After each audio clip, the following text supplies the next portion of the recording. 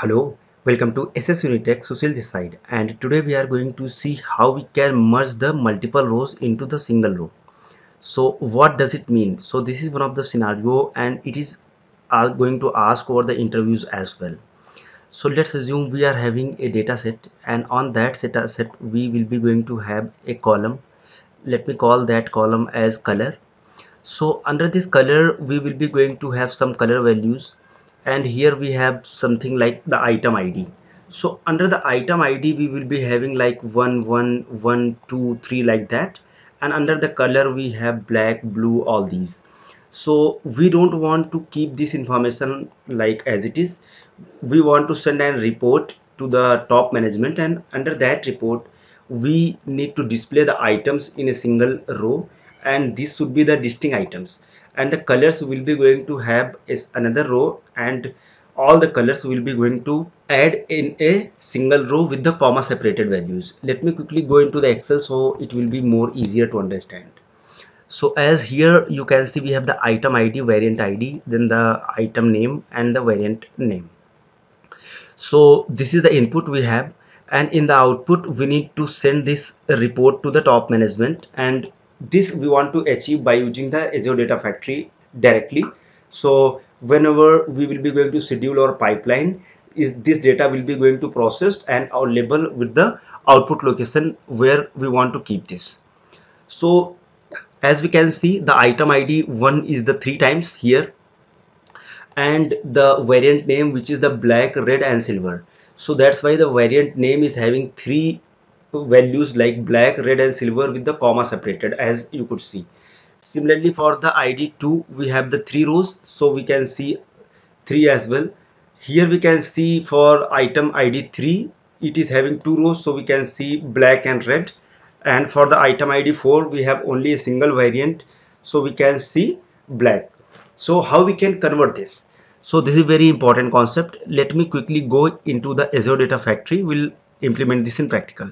So before that, go to the Azure Blob storage. Here we have the file under the input location of the blob storage, and the file name which is the item details.csv, and it has the same data as we have seen over the Excel. Let me go into the Azure Data Factory and try to add a new data flow for implementing this. So this data flow is the data flow 2, that is okay. Here we can see the add source. So let me click on this add source. Here it is asking the data set. So we have already created the data set for the same. So let me going to select that data set which is the item source. Let me open so we can verify. So it is pointing to the input location of the item details.csv file. So the same file. So this is we have done. Let me go into the data preview and try to verify the data by pressing the refresh here. So it is fetching the data, so we can see all the data. So that is okay. Next, as I told you, we need to do the something group by on the item ID and item name, and then something we need to do with the variant in the aggregation side. So as this is something group by with the aggregate, so we are required to use the aggregate transformation here. So let me quickly add the aggregate transformation, and under the group by, as I told you, we have 2 columns, the item ID, the first column, and second for the item name. So we can select item ID. Let me click on the plus symbol. So we can also add the second column which is the item name. So it will be going to grouping on these 2 columns, and in the aggregate what we need to do, we are going to replace the existing variant name value. Here we need to write some expression, and under that expression, instead of the multiple rows, we want to keep this as the array values. So for doing that we need to use the collect function, and under the collect function we are also required the another parameter which will be going to keep the information of your comma separated values as we want. So we need to specify the comma over there. So let me go open the expression builder. Here let me use the collect function as I told you. So under the expression we can specify the variant name here. So let me click on save and finish first and go to the data preview and try to refresh. So what we will see, it will be going to have the values on the variant name column as an array, so that we can see. So we have 3 values like this, and we are going to see all these. So we have done till now. Next, what we need to do, we need to convert this array value into the string values. So how we can do that? So for conversion of this, we are required to use the derived column transformation. So under the derived column transformation, simply we can go here under the variant name, and under the expression we need to convert this value as an string. So we can see 2 string, and the value, it is the first parameter. So let me try to remove all these under this, and here we can see this variant name. Let me click save and finish and go to the data preview and try to refresh.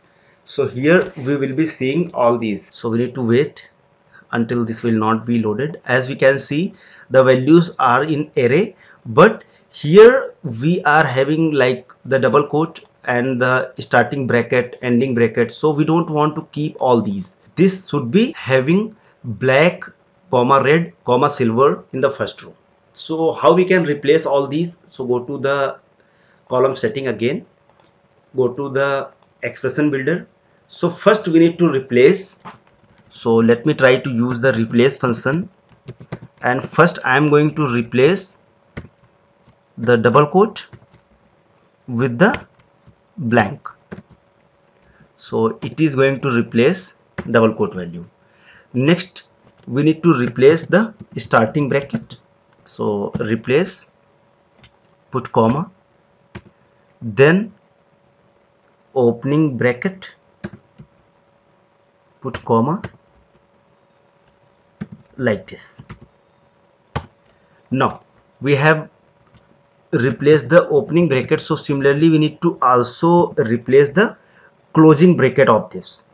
So let me try to use the closing bracket and replace this with the blank, like this.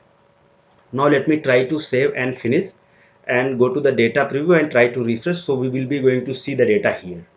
So we need to wait, and here we can see the data as it was expected in the Excel file. So it has item ID, item name, and the comma separated values on the variant name, that we can see here.